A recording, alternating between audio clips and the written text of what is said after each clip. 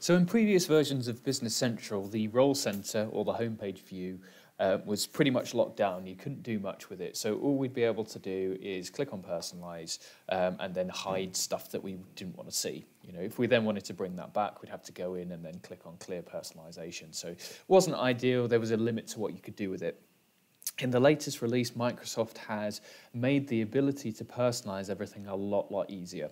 So let's say, for example, that for me, my preference is that I use the basis of Business Manager, which is the role center that we're using here. But let's say then, for example, that actually an area of the system that I use quite often is, say, customer ledger entries or, you know, supplier or vendor ledger entries. But to get there, I've either got to search using my navigation, or I've got to go into suppliers and then click on ledger entries. And again, what I'm trying to do here is save myself a couple of clicks, but we can do this now. So I'm just going to search. So let's just do customer ledger entries to take us to that view. Okay, so it is still fairly quick, but as I say, I've still got to search and type, which isn't ideal.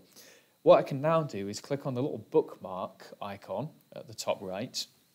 And what will happen instantly is it'll add a shortcut to customer ledger entries on our home screen. So it's very easy to now personalize your home screen without any technical knowledge. If I want to move this about, I can do this in the same way as before. So I can click on personalize. So if, for example, I want to put that under my sales and drop it in there, then I can put that in a menu as opposed to just this shortcut panel here. So very easy to do, okay? If I want to take that a step further, because we've got to bear in mind that all I'm personalizing here is my view. You know, it's not going to change any of what my team members are seeing, okay? If I do want to change the role center within Business Central as a whole, I can do that. So I can go into profiles. So again, I'm just going to search profiles. There we go. Click on this one, okay? And we'll see here that we've got an overview of all of the preset role centers that we've got in Business Central. There's a fair few, so my recommendation is always to use one of these at least as the basis of your home screen, so you're not working from scratch.